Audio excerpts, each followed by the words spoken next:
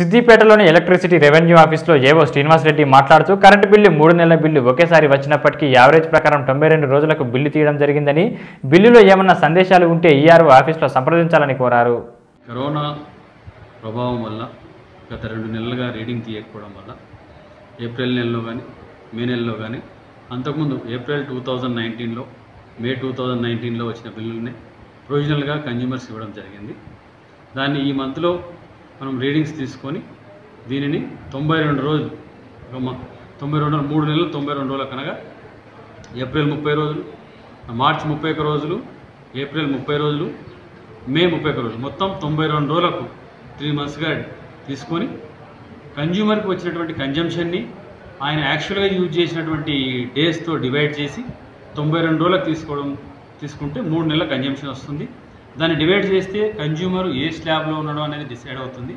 ఆ slab decide అయిన తర్వాత మళ్ళీ ఈచ్ స్లాబ్లో ఈ యూనిట్స్ని ఇప్పుడు 100 యూనిట్ల లోపల ఉంటే 0 to 50, ఆ 0 to 50 యూనిట్స్ 100 యూనిట్ల లోపల ఉంటే కన్జ్యూమర్కి 100 యూనిట్ల లోపల ఉంటే 0 to 50 యూనిట్స్ మళ్ళీ డేస్ లెక్కకు 50 యూనిట్స్ డివైడెడ్ బై 92 ఇంటూ ఒకవేళ కన్జ్యూమర్ 89 రోజులు వాడుకుంటే 89 రోజులకు, 90 రోజులు వాడుకుంటే 90 రోజులకు చేసి ఆ స్లాబ్లో యూనిట్స్ని తీసుకొని బిల్లు ఇవ్వడం జరిగింది.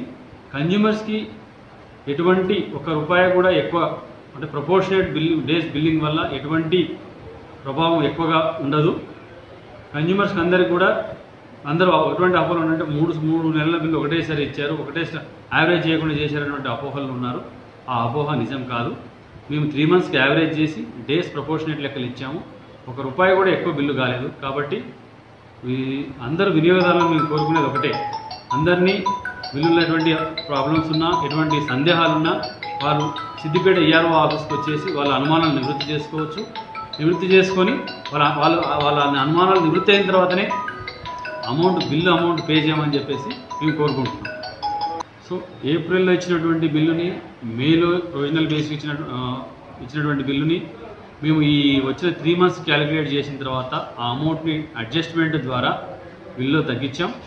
ఒకవేళ తగ్గించిన తర్వాత కన్జ్యూమర్ పే చేసి ఉంటే ఎటువంటి అరియర్స్ లేకుండా వచ్చింది. కన్జ్యూమర్ తక్కువ పే చేసి ఉంటే ఆ డిఫరెన్స్ అమౌంట్ మాత్రమే అరియర్స్ కింద వచ్చింది. కాబట్టి కన్జ్యూమర్స్ ఎటువంటి అనుమానాలున్నా, ఎటువంటి సందేహాలున్నా మా ఈఆర్ఓ కార్యాలయానికి వచ్చేసి వాళ్ళ సందేహాలను నివృత్తి చేసుకొని బిల్లు పే చేయవచ్చు.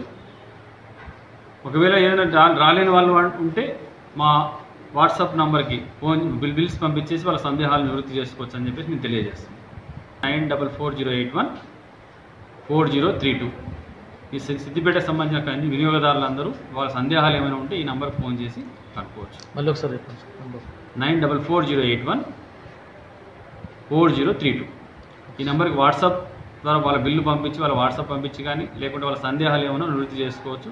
లేదంటే ఈఆర్ఓ కార్యాలయానికి వచ్చి మా సిబ్బందితో కానీ మాతో కానీ వాళ్ళని సందేహాలు నివృత్తి చేసుకొని పే చేయొచ్చు.